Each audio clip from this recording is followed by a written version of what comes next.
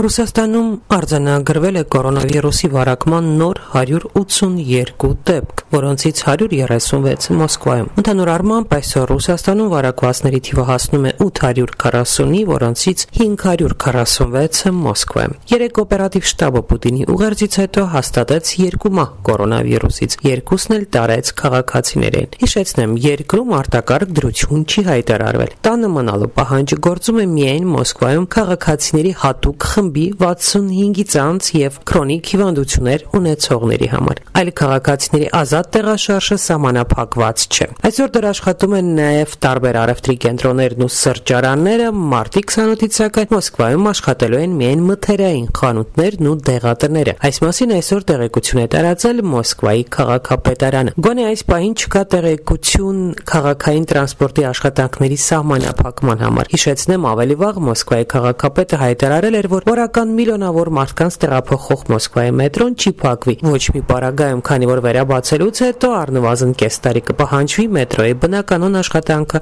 վերականգնելու համար։ Փոխարենը Ռուսաստանը մարտի 28-ից դադարեցնում է բոլոր տիպի թռիչքները դեպի արտասահման եւ արտասահմանից Ռուսաստան, բացառապես այն չվերթների, որ Մոսկվա կտեղափոխեն ռուսաստանցիներին։ Հիշեցնեմ, 3 մարտի 25-ին հատուկ ուղերձով հանդես էր եկել Ռուսաստանի նախագահ Վլադիմիր Պուտինը, ով սակայն չի հայտարարել կարանտինի մասին, այլ ընդամենը մեկ շաբաթով արձակուրդներ է հայտարարել Ռուսաստանում մարտի 28-ից։ Ուղերձում Պուտինը երեք չէր խոսել ոչ վարակվածների, ոչ էլ մահացածների մասին, չի խոսել նույնիսկ բուժ աշխատողներին հավելյալ ֆինանսական օգնության մասին։ Փոխարենը հայտարարել էր, որ բանկում պահվող գումարներից առաջացած եկամտից, եթե այդ գումարը գերազանցում է 1 միլիոն ռուբլին, այսինքն մոտ $14,000, ռուսաստանցիները այսուհետ պետք է շուրջ 13% հարկ վճարեն։ Սա Պուտինի երեկվա ուղերձում ամենից շատն էր քննադատության արժանացել։ Ռուսաստանցի փորձագետները եւ իշխանությունների ընդդիմախոսները քննադատում են Պուտինի երեկվա ուղերձը, նշելով, որ բացի նրանից, որ Պուտինն ըստ էության էլ ավելի արագացրեց փոքր եւ միջին բիզնեսի մահը Ռուսաստանում, նա ոչինչ չասեց կորոնավիրուսի տարածումը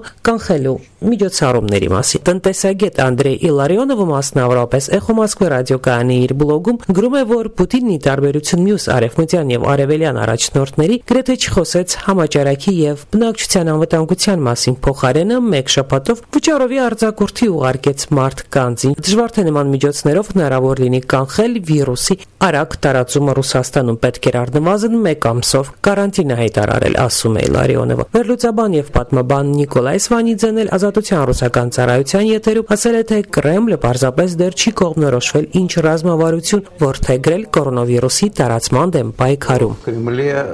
До сих пор не приняли стратегических решений по поводу отношения к эпидемии. Что это такое? Կրեմլը մինչ այս պահը ռազմավարական նշանակության որոշում այս հարցում չի կայացրել, Պուտինին այլ բաներ են հետաքրքրում։ Есть два очень маленьких желанных для власти события. Կար երկու Կրեմլի համար չափազանց կարևոր միջոցառում սահմանադրական փոփոխությունների հանրաքվեն ապրիլի 22-ին եւ մայիսի 9-ին կայանալիք տոնական շքերթը Կարմիր հրապարակում։ Հանրաքվեից Պուտինը ստիպված եղավ հրաժարվել, հետաձգեց այն, իսկ շքերթի մասին դեռ ոչինչ չի ասել։ Իդեպ երկրորդ համաշխարհային պատերազմում քանակի 75-ամյակին նվիրված տոնական այս միջոցառմանը հրավիրված է նաեւ Հայաստանի վարչապետը։ Չնայած որ կորոնավիրուսի համաճարակը հատկապես վերջին օրերին շատ արագ է տարածվում նաև Ռուսաստանում եւ Մոսկվայում, Կրեմլը դեռ չի շտապում այն չեղարկելու մասին հայտարարություն անել։